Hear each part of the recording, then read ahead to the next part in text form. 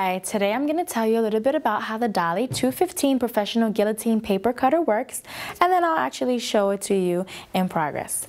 The guillotine can cut 15 paper capacity at 15-inch paper length.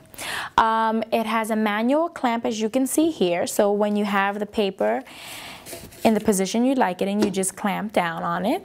It'll keep it secure. It has a sturdy metal base with pre-printed guides, and it has a ground self-sharpening Guillotine steel blade that actually sharpens itself. Like I said before, this metal piece here, once the blade goes back and forth, it'll actually sharpen it on its own.